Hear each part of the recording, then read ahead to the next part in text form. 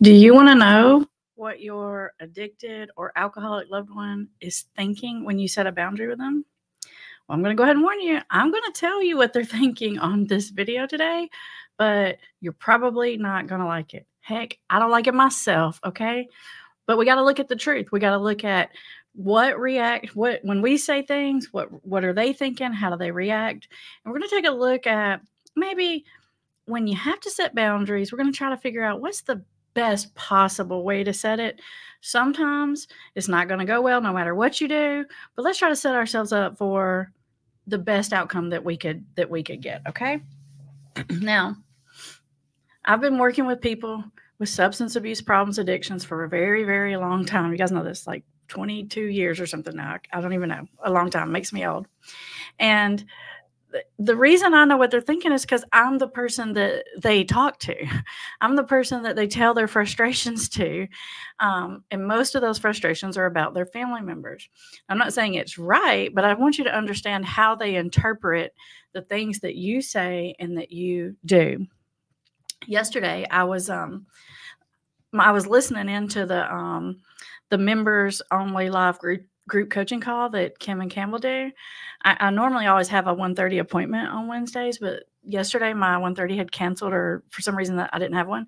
And so I was listening in on their coaching call because that's when their coaching call is. And it was so interesting not to be the one on the call, like answering the questions, just to get to sit and listen. It was so nice because those girls were getting some serious hard questions thrown at them.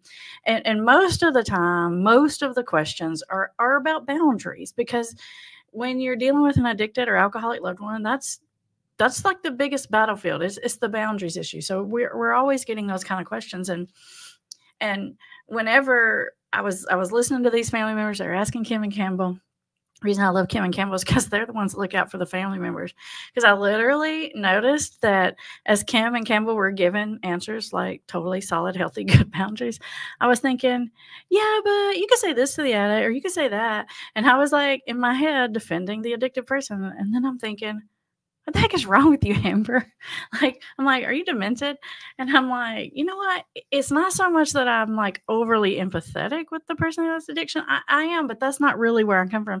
I'm coming from a place of understanding how they're going to hear this and how they're going to interpret and what the response is going to be. So I know we say this a lot on the channel, but we literally cannot say this enough. But even when I say it and you understand it, you're going to have to go deeper, and you're going to have to be honest with yourself about this, okay? Boundaries are for you. They are not for the person who has the substance abuse problem. You can build a fence around your backyard. You cannot build a fence around your neighbor's backyard. That's the way I like to think of it.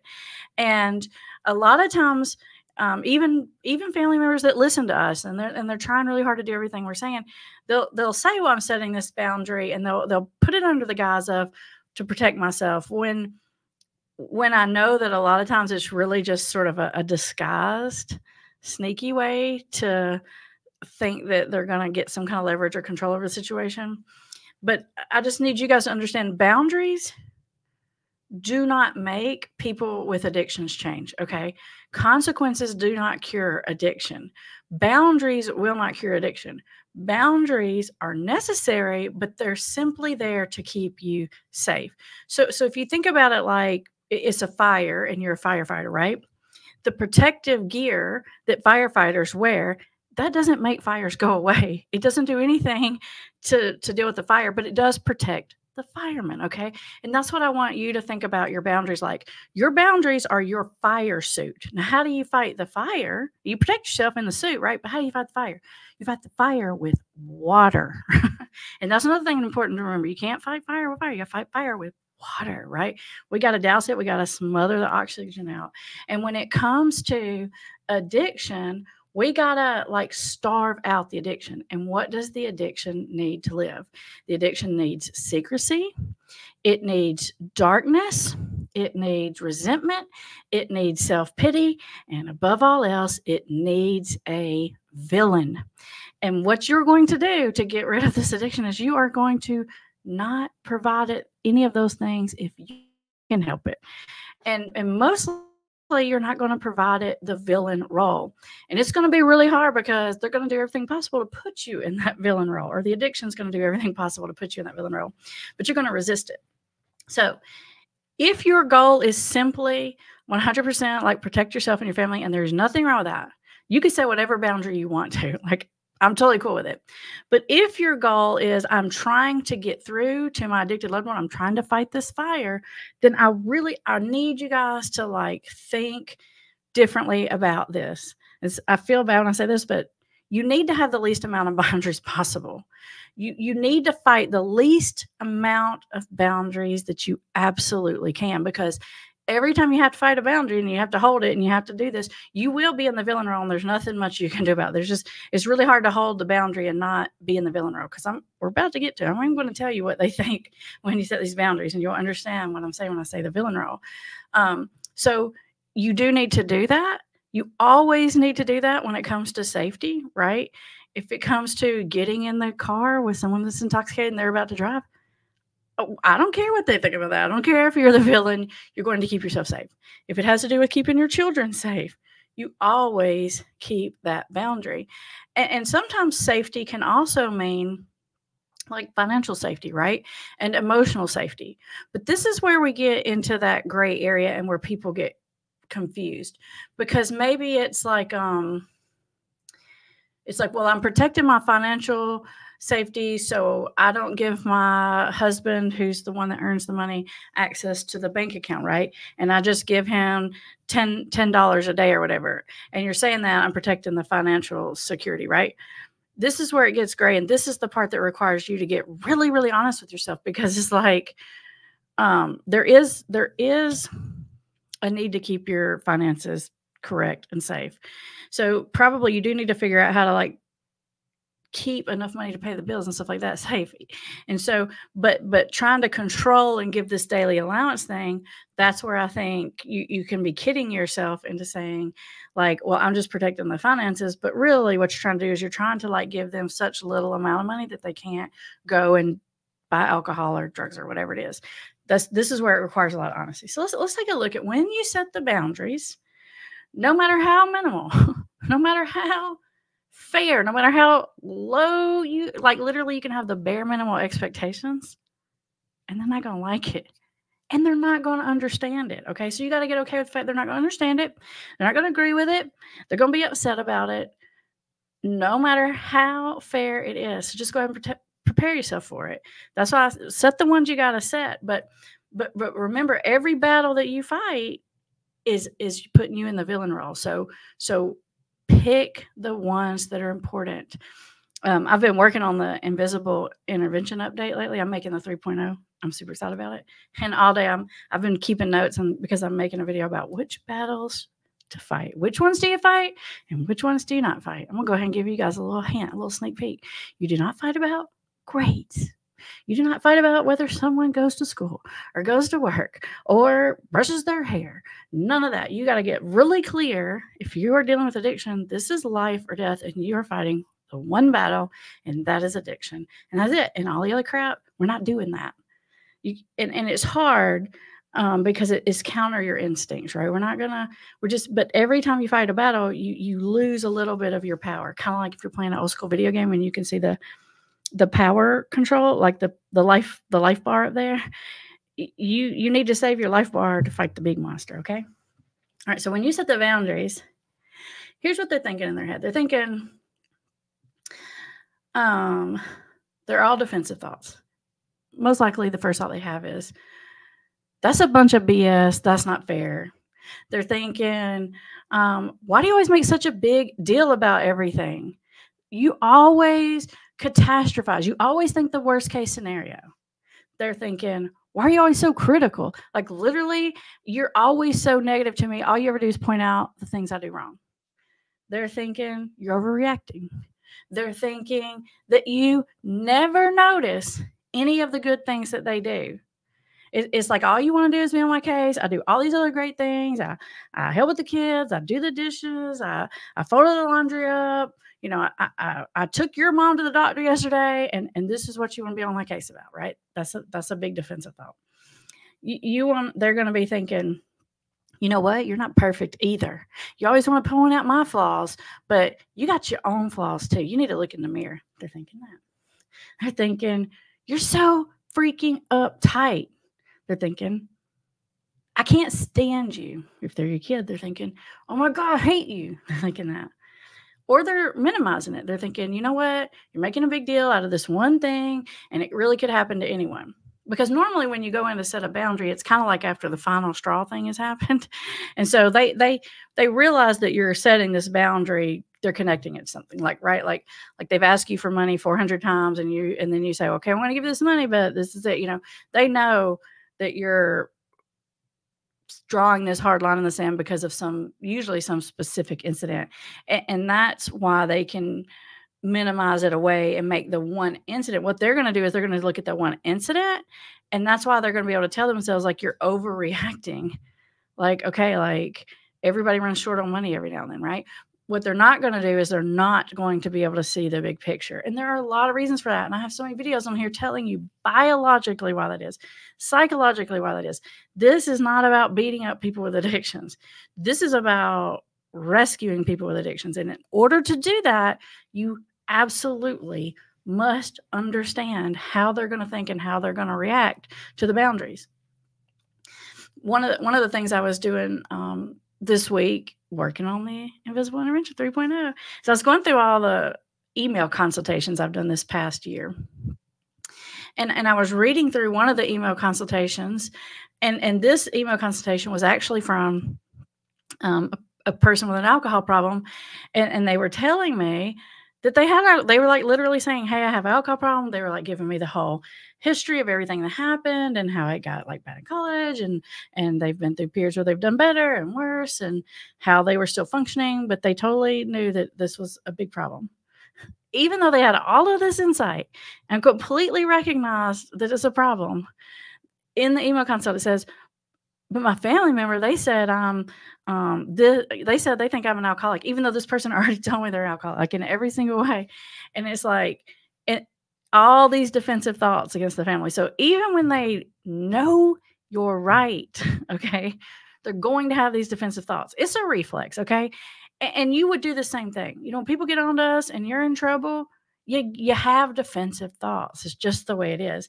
And when you're dealing with someone who has an addiction, those defensive thoughts are going to be even more irrational. So even in that email consult I was looking at, I thought it was interesting. I was like, this person is completely owning every bit of it. But when the family said something to her about it, she was like, I can't believe you. It was sort of like attitude in the email consult. You could sell attitude even in the writing, right? The defensiveness. Luckily, I think this person actually had insight into the fact that they had defensiveness. But I point that out just to really say, like, even when they know you're right, they're not going to like it. So don't be shocked when they don't get it. And for sure, completely, 100%, understand that they are not going to respect your boundary. Whatever boundary, no matter how minimal or how small or how absolutely nothing you ask of them, they're not going to do it. Like literally, if it's you and you're dealing with an addicted kid who's an adult or something, and all you ask them to do is send you a text once a week and just say, I'm alive, they won't do it. They may do it once. They may do it the first week, but they won't do it consistently. And so it's kind of like if you lower your expectations, you lower the bar, you lower the bar, you lower the bar. And no matter how low you get, it's just like, I'm just asking you not to like curse at me. That's it. I'm just asking you not to curse me. They're going to curse at you. Okay. So just understand that is going to happen, which means when you set a boundary, you need to be fully prepared for how you're going to hold the boundary. You're responsible for your boundaries. If your boundaries are getting broken, it's not because they're breaking them.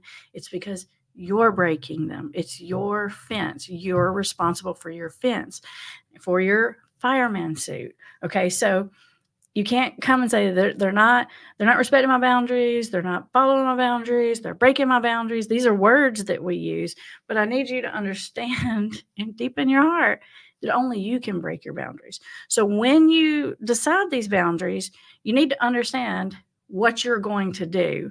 And whatever that is truly needs to be about you. It does not need to be about punishment. Like sometimes it's like, Well, maybe you're dating someone who has alcohol problem and you're like, well, I'm not going to be around you if you're drinking. Well, that's not a bad boundary to have.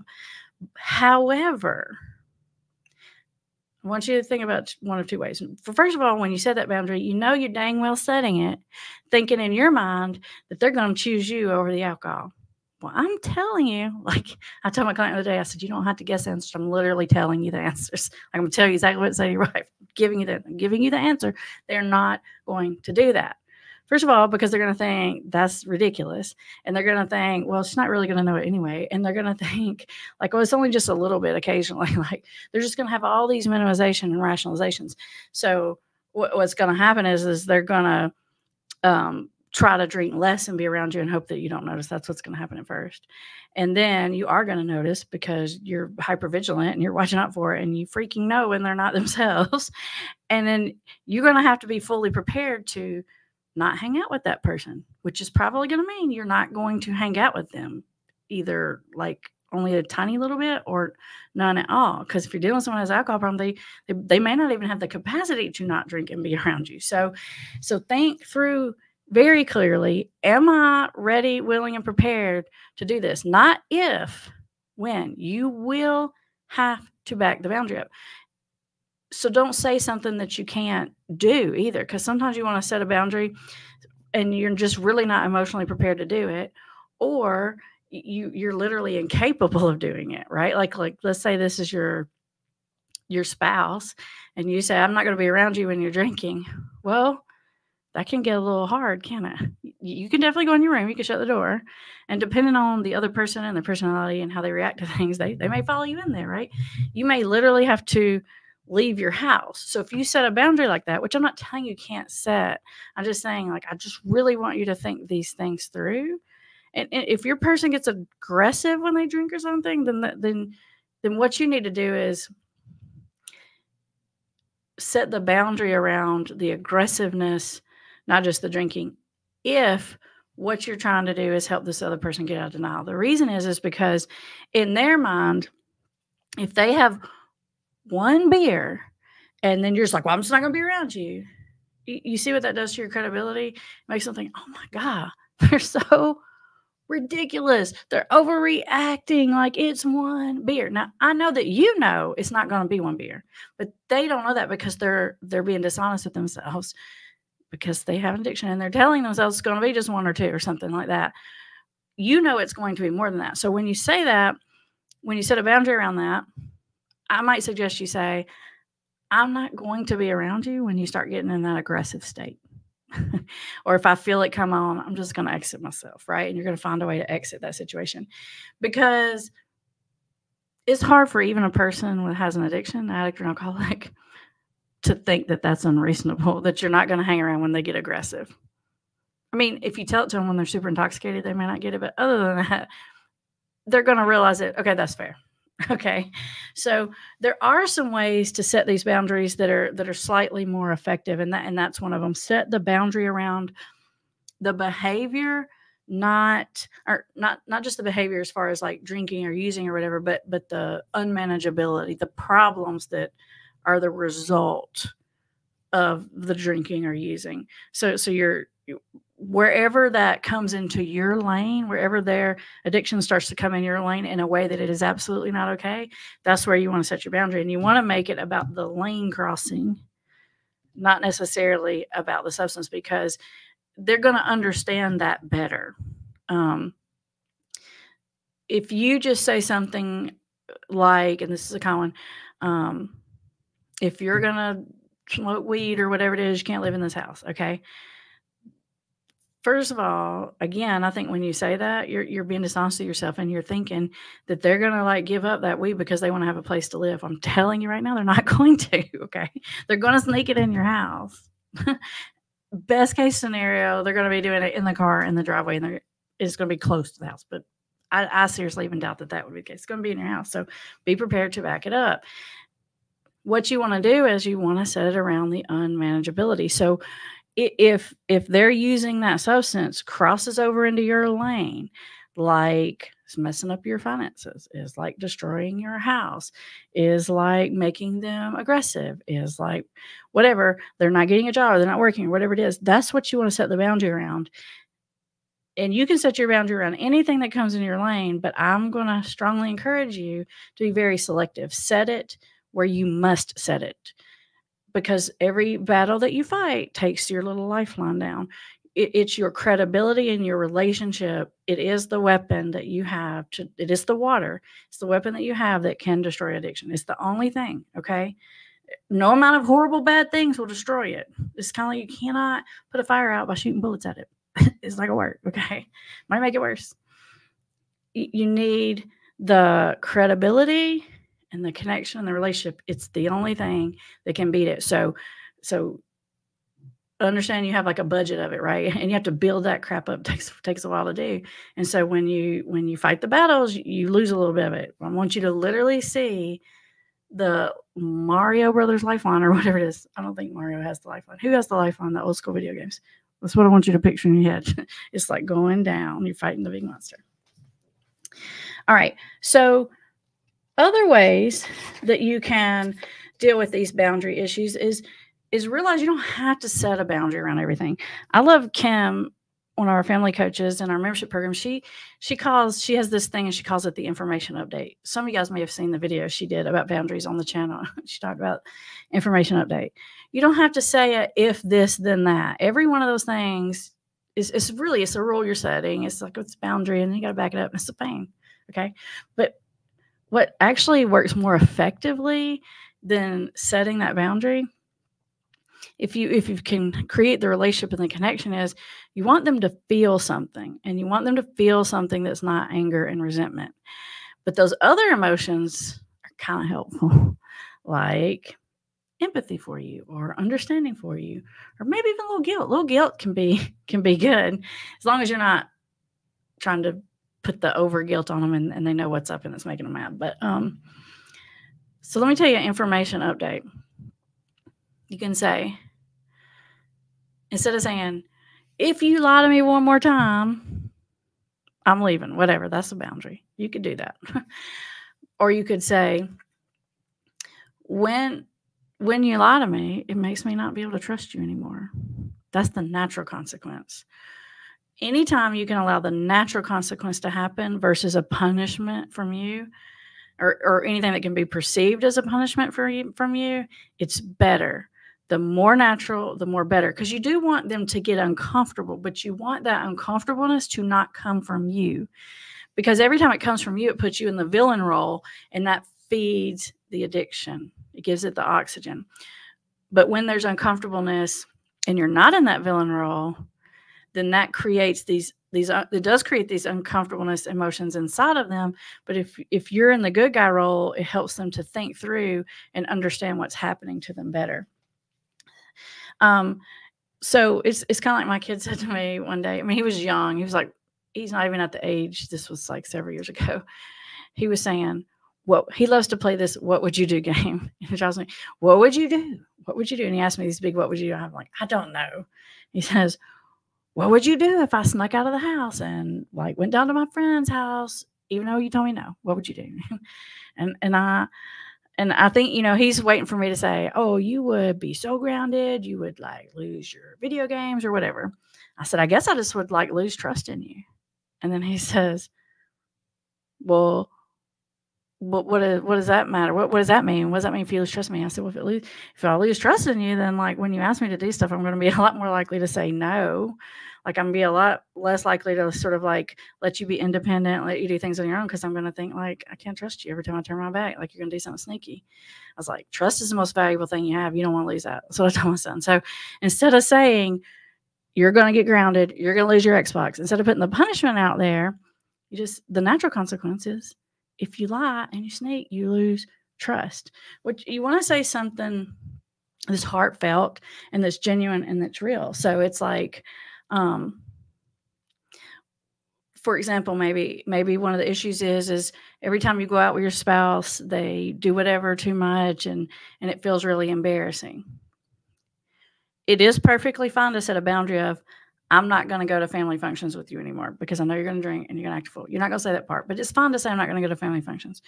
But another thing that you can say that might be slightly more effective, and it's not a boundary, it's an information update, as Kim would call it, is to say something like, when that happens, I feel embarrassed, but actually, more than that, I just feel like everybody's thinking that I'm an idiot and why do I put up with you?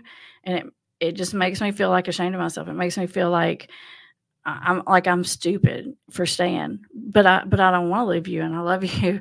But then I feel like I'm just being stupid or I'm just being played. So you're just going to be sort of heartfelt and genuine and honest. That is going to do a better job of getting through to them. You always protect yourself. If the fire gets too bad, you leave the building, okay? But if you're still in there and you're still fighting this fire, these are the things that work better. The heartfelt, the boundaries that are really around the unmanageability, not the substance. That's going to do a better job of helping them to see, because they're just going to understand that's reasonable, right? Like, if you set a boundary like, I'm not going to let you be around our kid if you're drinking, okay? I understand that's the appropriate boundary. I'm not telling you can't set that, but I just want you to know what they're going to think. What they're going to think about that boundary is you're being ridiculous. Parents have drinks in front of their kids all the time. Oh my gosh, you have a glass of wine in front of our kid. What is wrong with you? They're not going to see that. They're not going to understand that part that you understand, which is if I have one, I'm going to have 20. What you can say that's maybe slightly more related to unmanageability is you can say, listen, if I think you're getting too intoxicated, I'm going to take the kids, not take the kids forever, although that could happen. But basically it's, I'm going to hire a babysitter instead of leave them. I'm going to do whatever I got to do to keep them safe. If you're getting too intoxicated to watch the kids and it's not a good situation for them, I'm going to remove them.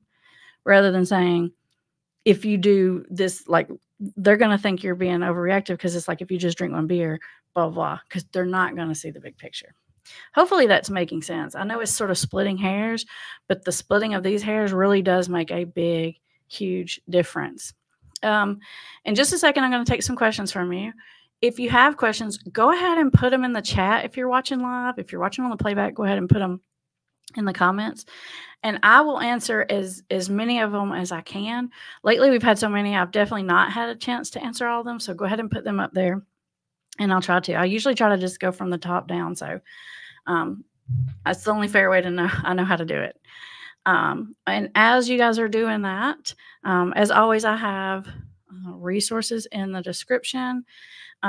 There's still time to get into the membership and do the No More Mr. Bad Guy Challenge, which has literally been my favorite thing that we've done with the membership so far, because we've had, I think maybe getting close to 200 people do the No More Mr. Bad Guy Challenge, and we've had some good results. And it's really been fun. Like seeing you guys take those action steps and those little tiny baby steps and watching the change, it's been super fun. So that's down there. Invisible Interventions down there if you want to get your loved one out of denial, all the stuff, right? So check it out. There's free resources on the website, all of that kind of stuff. Let's take some questions. Here we go. Let's see. Hey, Rashimi. Hey, Jennifer and 9mm Mama and Regina. Effie is on here. Tiffany, the Sacred Owl. The Sacred Owl says, you're studying for your LCDC. I'm guessing that's like, ours isn't called that, but I'm guessing it's some kind of like addiction counselor credential. That's what I'm assuming you mean. Glad you're here and glad you're like joining the fight. We need as many soldiers as we can get. Hey, Saran. Hi, Prairie Mama. Hello. Katie says, oh, it's so hard to stay out of the villain role. I get out of it again last week, and then things are already 100% better. See, I always say if you get out of the villain role, it may not make them stop the addiction right away, but it will like fix the relationship pretty quick. Like the tension in the air will go down quick. And I appreciate you saying that, Katie. I feel totally validated. Catherine says, how do you evaluate the impact of the addict's intoxicated behavior around the kids as it pertains to the emotional safety? That's such a big question, Catherine. I don't have a big general, like, overarching answer that would fill this void, like that would be effective answer for me to give you. Because some of that stuff is so gray, right? And when it's a situation where it's like you're a parent or you're a grandparent and you're trying to protect your kids from maybe the kids from maybe another parent's addiction, it's really hard and you're stuck in this rock and hard place because you're like, I know it's damaging to take their parent away, right? But am I damaging by leaving them, right?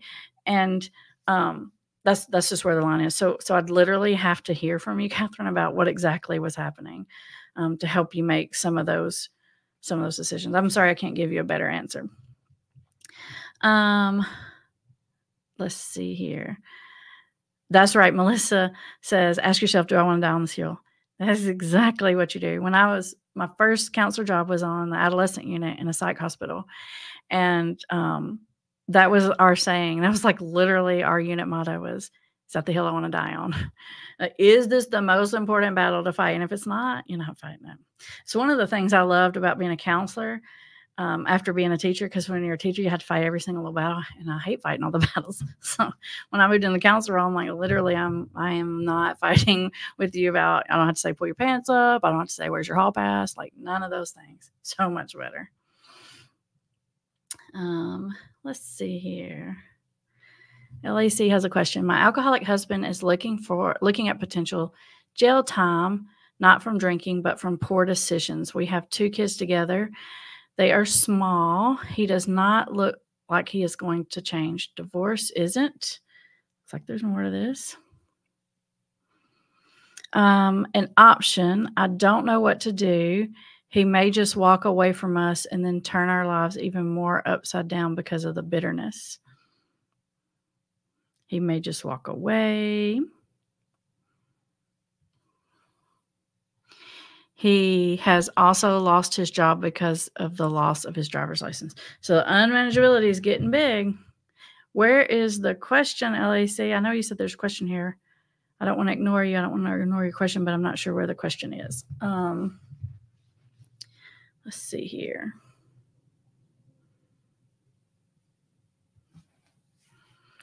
Facebook user says, can you please send your channel on YouTube?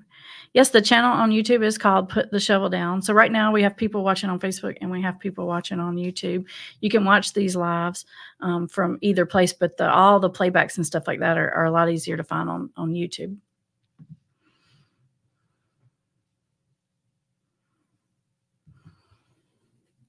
Jennifer says, how do we get over failed boundary attempts? I thought I was creating healthy ones and they backfired. Do I give it some time before trying it again another way? Well, I guess I would want to know, like, how did it backfire? Did it backfire because it put you in the bad guy role? Did it backfire because you just weren't able to hold the line for whatever reason? If it backfired because you couldn't hold the line, it's not a matter of saying the boundary differently. It's a matter of evaluating the boundary differently or creating a circumstance where you can protect yourself in some kind of way. So I need to know more, Jennifer. I need to know, like, what is the failed boundary attempt and why did it fail? Shristi says, what happens when you practice craft? You're out of the bad guy role and your loved one gets abusive with you after drinking. You ask them to leave. Does it make any difference then? When someone gets abusive with you and they're dangerous, that's when you set the boundary. Now, when they're intoxicated and you ask them to leave, I just want you to be this is definitely a boundary you need to set. So let me say that. This is a boundary you need to set. So don't question it. But what I'm going to say is you're going to say you want them to leave. And if they're intoxicated, it may be very difficult for them to leave. So you need to be prepared that you can leave and have a way to leave and an exit plan and a way out of the house and all that kind of stuff. Because if they're drinking and they're aggressive, they're unreasonable, right? And it's not going to be easy to, like, physically make them move. When I used to work on the adolescent unit in the hospital, if someone was, like, acting up crazy in the group or something, you could try to ask them to leave or remove themselves, and sometimes they wouldn't. And if that happened, you literally had every other kid and yourself, and you step up and everybody else removes themselves and leaves them in there. That's what you do. That's the boundary. The boundary is, I am not going to subject myself when you're mean, when you're being aggressive. I'm just going to leave the situation. I'm going to remove myself. So if it's I can go to the bedroom and shut the door and that works, do that. But if it's I need to leave, you need to figure out how to leave. And you may think that's unfair. Maybe they don't even work. You pay all those bills. It is unfair, but you got to do what you got to do to protect yourself. Angie says, how do I join the membership? If you look in the description of this video, there's a link to it. Talks about like the group coaching and stuff, and you can join that. There's group coaching, there's advanced skills training, there's the challenges. Next month challenge Campbell's going to do is about self-care. That's why I love Campbell and Kim, because they just do a better job of looking after y'all. Look at me. I'm on here telling you can't even have your boundaries. You're one thing left. They do they're better advocates for you guys. Let's see. Regina says, we went to counseling together. He takes Coke and alcohol, and she told him that for stopping Coke, he should stop drinking for a while to disassociate both. He never followed her advice. Is there more to this, Regina? Okay, here's some more.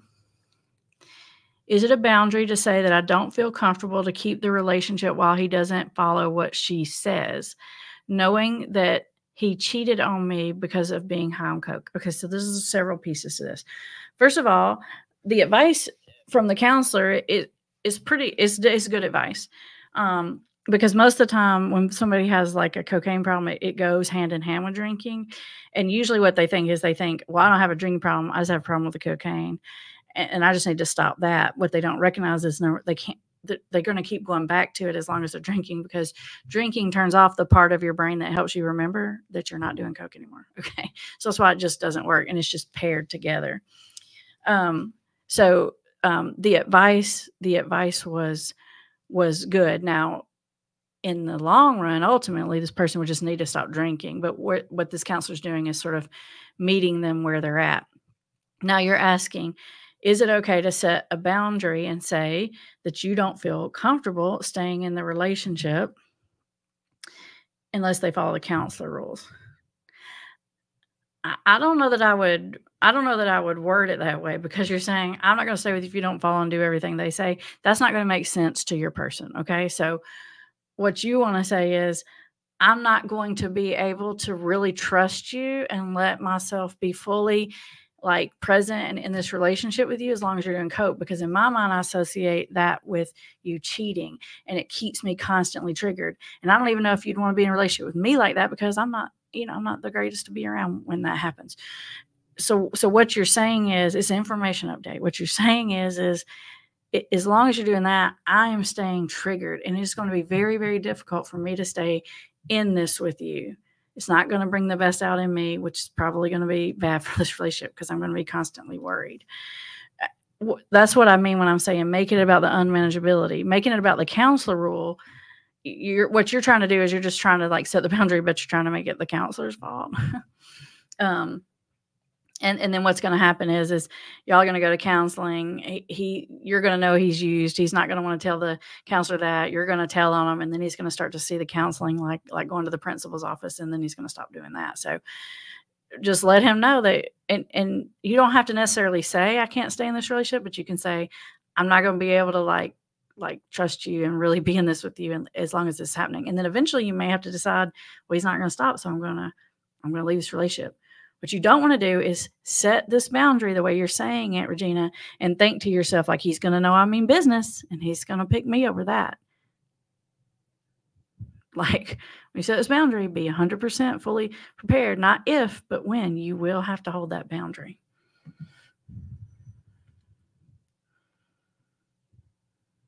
Let's see. Barb says, hubby is in denial about his marijuana use. He's been through treatment 3 times, and each time he tells me he did it for me and doesn't understand why it bothers me so much. He doesn't feel he has a problem. I have a few things to say about this, Barb. One is, I personally think treating this specific addiction is the hardest, because they really don't understand why it is such a problem. They have a lot of unmanageability, but they don't connect that unmanageability to the marijuana use. So the other thing I want to say about this is he's saying I did it for you. That's great. That's a wonderful thing. He's trying to make you feel bad, like, "I did it for you, uh, and it doesn't count. It's not gonna work because 'cause I'm only doing it for you." Listen, I think that's a great reason. Everyone always says you have to do it for yourself, and I say, No, there's no bad reason. Never heard a reason, but I did not. There's no bad reason to get sober, don't care what it is. They're all really good reasons, and in fact, I suggest you have several if possible. Most people do have more than one, and I think doing it for someone else that you love and care about should be one of the reasons to do it because honestly, they don't care if it's hurting them, right? They don't care if it's hurting their health or their lungs. So doing it for yourself isn't enough. Doing it because you want to be a good husband, doing it because you want to be a good father and you don't want that to affect your kids, that's a really good reason. So don't let them turn that on you. Say, I appreciate that. You're the best. Thank you for doing that. You just take that and don't even feel bad about it. And I would say that's awesome. You're a good husband for that. What you're going to want to do to get him out of denial, though, is you're going to have to let the consequences happen that he cannot associate with you. Because if all the boundaries and all the consequences are coming from you, it makes it look like you're just being ridiculous and uptight and overly critical and all of those things. Like I said before, when I said, what are they thinking? That's what he's going to be thinking. So it's just hard with this substance because it takes a while for the consequences to come, but don't worry, they will. You just have to back up and let them, but don't let it be associated with you if you're trying to get them out of denial. Let's see here. Chan says, can you explain the bargaining phase goes? You explained multiple times the thinking behind it, but how should we expect it to be going? Well, the bargaining phase, the good news about the bargaining phase, as annoying as it is to you, the family member, for you, it feels like, oh my God, they're never going to get this. They said this 10 times. Can't they see it's not going to work? The good news is that when they're in a bargaining phase, it means that they're aware on some level that there's some level of problem. They just don't have the solution just yet. So bargaining phase usually looks like let me cut it back. Some version of I'm going to cut it back. And then it looks like I'm only going to let myself do it on the weekends. And then it looks like, well, only on special occasions. And then it looks like, well, let me just do like a 30-day reset, right? These are sort of progressive ways that people try to manage it. Like if it's drinking, it's usually, let me just not drink this kind of alcohol, but it's okay if I drink this kind of alcohol, like not the hard stuff, but just this, something like that. And it'll just be several attempts to manage the substance. And you don't want to try to stop that necessarily because people have to prove to themselves that it's not going to be manageable. So when someone is bargaining, the worst thing you can do is help them let that bargain work. So for example, if someone says to you, I think it'll be fine if I only never drink more than 3 beers at one time. Okay. The worst thing you can do, are you listening to me? Y'all listen close, okay? Looking at you. I'm giving you the lasers. That's what I'm giving you the lasers. is if they've ordered 3 beers, you're at the restaurant and they're about to order that 4th, is for you to stop them. It's literally the worst thing because what you're trying to make happen here is you're trying to get them to see they're not sticking to their own limits. Don't help them stick to the limits. If they say, I'm not going to drink the hard alcohol anymore, and then they go back to you need to let it happen so they can see. That's how you get on the other side of it, is they can prove to themselves. So don't try to manage their bargaining for them. You're literally making the denial go longer. You're keeping them in denial. You're putting yourself in the villain role. You're giving them distractions so that they don't learn their lesson. So I hope that helps a little bit. I can't tell you how long it will last. It depends on the person. Some people that are super self-reflective will catch themselves doing it fast, and they'll be more honest with themselves and they'll figure it out faster. And other people, they just have a higher pain threshold and they have a lot more excuses, and it takes a lot longer. But it will go faster if you don't try to make them keep to their bargains. What you want is for their bargains to fail, and fail quickly, so we can get to the next bargain. We get all these done, check them off list, so we can get to the, okay, this just doesn't work for me stage. That's where you're trying to get. Let's see here.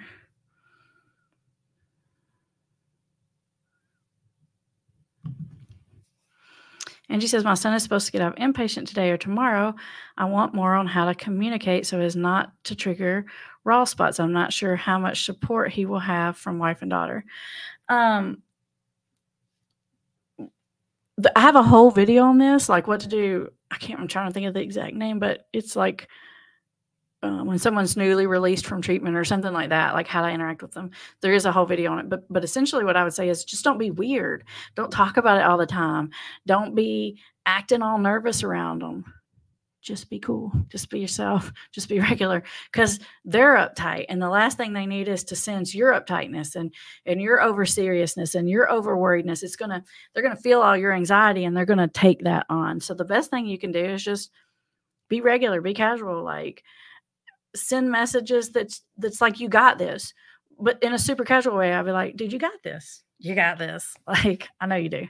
Not like I know you can beat this, honey. Like, don't do that. Then it just feels icky and it's just anxiety producing. So just be cool and casual and say, what do you need? I got you. Like, you need a ride to the meeting? You need me to whatever. Like, if there's something you can do to help support the recovery, then do that. But don't be weird about it. Let's see here.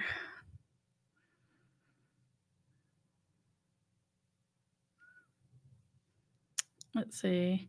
Married a long time says, Amber wanted to say thank you. We had a wonderful time camping. He drank and I didn't care because I have let him create his own chaos. Your answer made me say, like, I remember when you asked this question on the live, married a long time.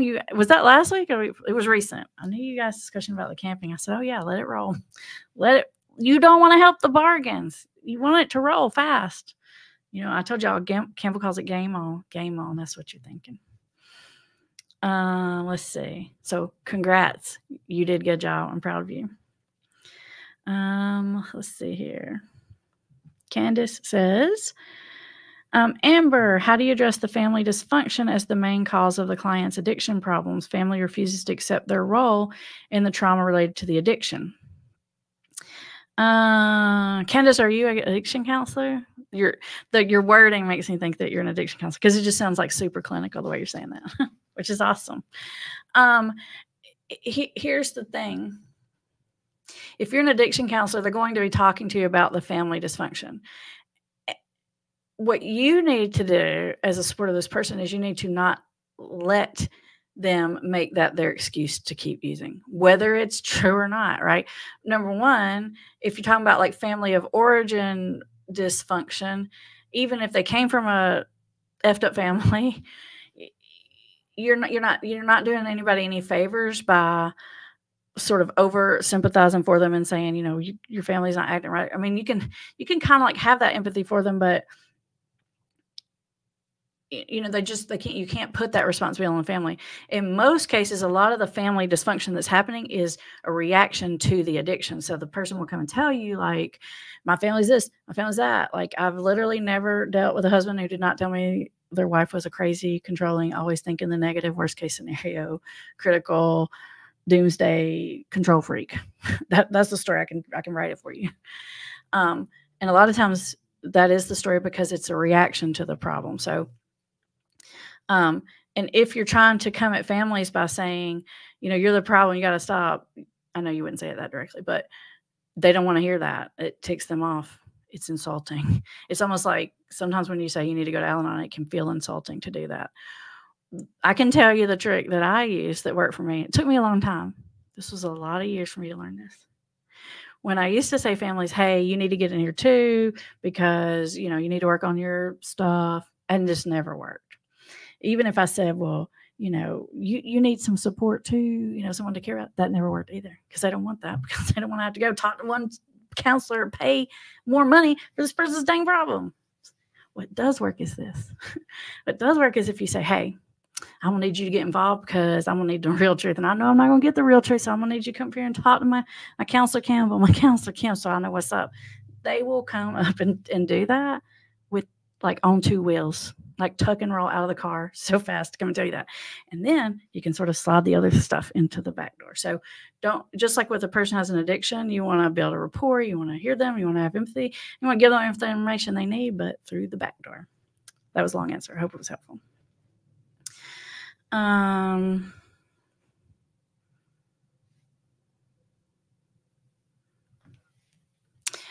Lauren says, my husband is not drinking, and is not working a program. I feel like I can never tell him small issues we're facing. He's overwhelmed so easily. Any ideas about how to communicate more effectively?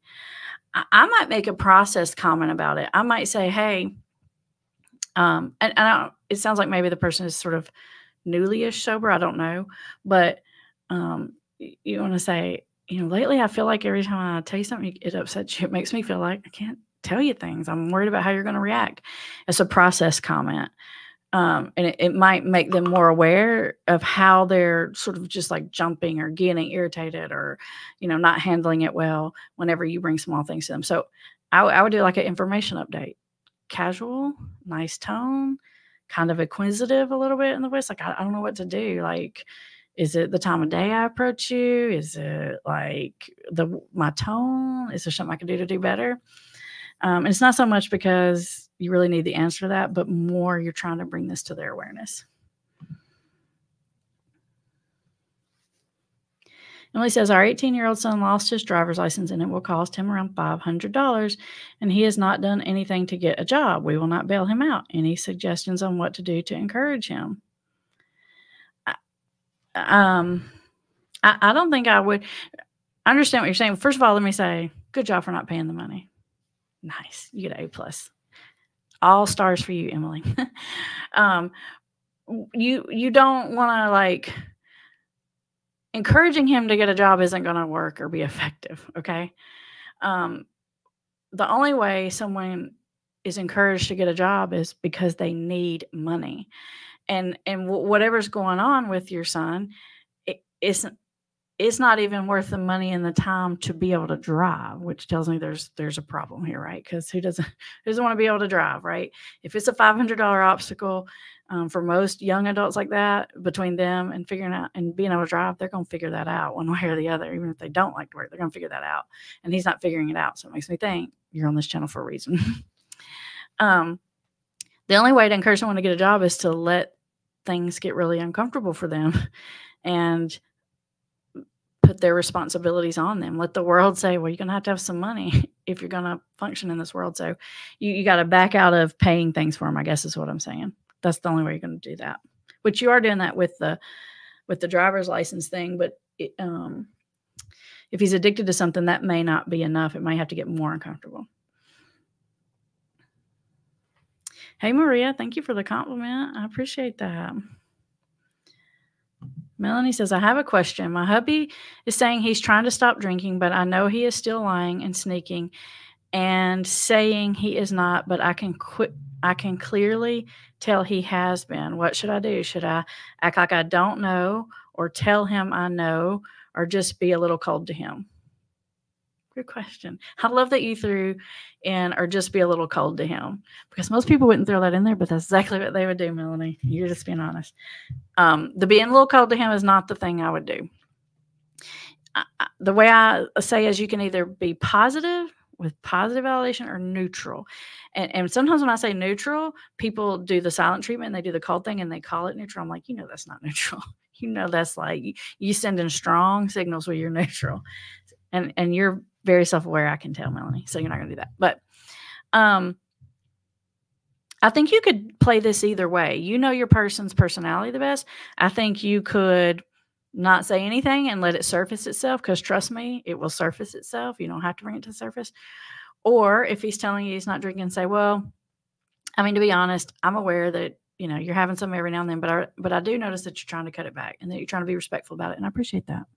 So it's a way of saying, I know you're trying, but I also know you're doing this over here. I appreciate you trying, but I know what's up. So your person best. I would go one of those two ways, but I would not go the cold to him thing if you're trying to get through to him.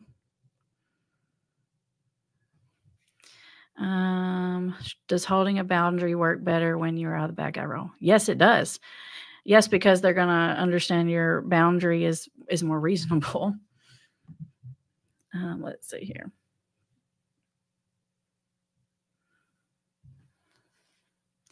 Matt says, I have been doing the CRAFT. That's the CRAFT method. That stands for Community Reinforcement and Family therapy training. For those of you who haven't heard this, I do have some videos on the channel about it. We teach it in our invisible intervention. There's some books you can get about it. For those of you who don't know what that is. So Matt says, have been doing this method and hearing some change talk. Very nice. But my alcoholic is so afraid to face the mental health issues that she's been masking. What type of help should I push her towards when? Is there more? I see an opening to talk about it. Okay. First of all, gold stars for you, Matt. You're doing the craft method and it's working. And I know you're doing it because you use the term change talk, which means you're like following along. You get it. You're understanding the principles. And this part right here, Matt, this is also why I know you're doing good, because you said, and I see an opening for it, which means that you're getting it. You know that timing is so important. So first of all, you're doing awesome. Very good. Okay.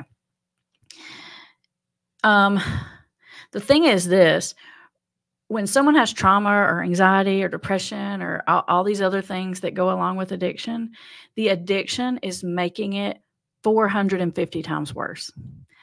In a lot of cases, in the majority of cases, when people address the addiction, the mental health stuff like goes completely away or way down to manageable.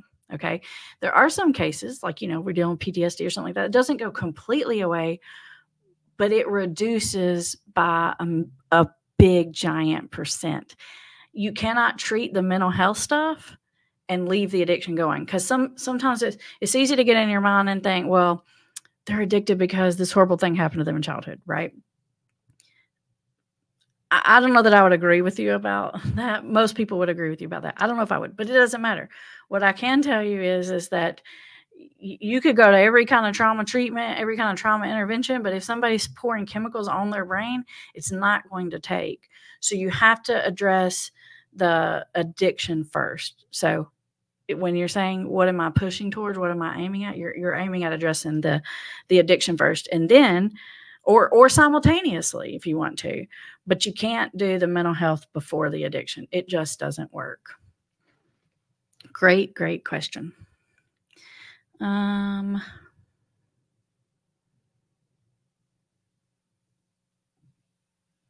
Let's see here.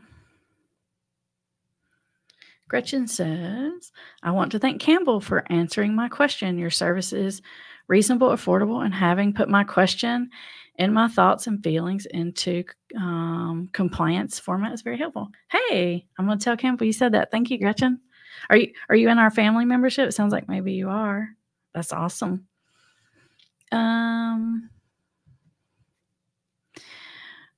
What I meant, this is Chan. What I meant, if you see this from the beginning of the bargaining phase through the end, my husband is going through it and I'm looking for an idea of what to expect. Okay.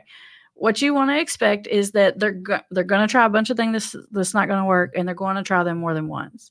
So they're going to try the cutting it back and it's not going to work, but they're going to be like, well, that only didn't work because of special reasons. So you're going to have to let them try it, and you're going to have to let them try it a few times. Okay. And then while that's happening, you're getting yourself out of the bad guy role and you're building credibility with this person. And then the next time they want to try the bargain, you're going to say, okay, but if this doesn't work, can we do this? And you're going to set it up. And if you've gotten yourself out of the bad guy role, and if you've let them try their tries, they're probably going to be like, all right, you're right. they're going to, they may still want to keep trying it the other way. But they're going to realize that they need to do something else. So they're a lot more likely to go along with it. And if they don't, at some point when you say, okay, well, I can't do this anymore, and this is working for me, and you gotta put the big boundary down, as in the big boundary, like I'm not going to stay in this anymore. Then there's a chance that they're going to be like, all right. I got it. I'm going to do it. I'm going to do it. Don't put the big boundary down as an ultimatum just to try to get that response. But I'm just saying, if you've gotten out of the bag of the roll and you have to finally put the big daddy down, it's a lot more likely to work if you've let them do their bargains and if you're out of the bag of the roll.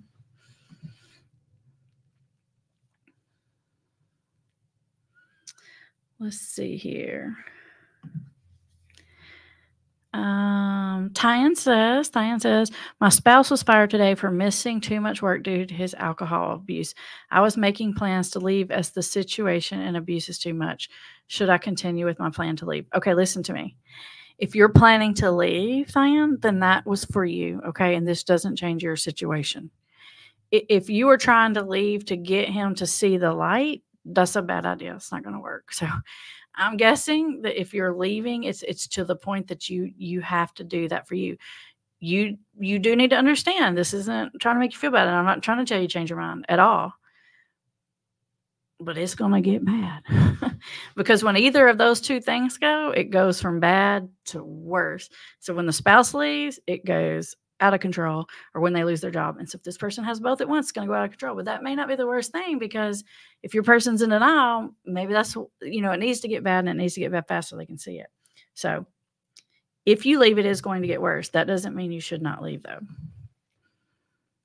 All right, everybody, we are out of time. Thank you for this, all of you who join me live. Your questions get better and better every week, and I can literally tell you guys are following this advice. You just need a little tweak, a little, how do I apply this every now and then? I can just tell by the comments are just on target, and the language you're using and all that. It just makes me excited. It makes my heart so happy. There are resources in the description, and I will see you guys next Thursday at 1 p.m. Eastern. Bye, everybody.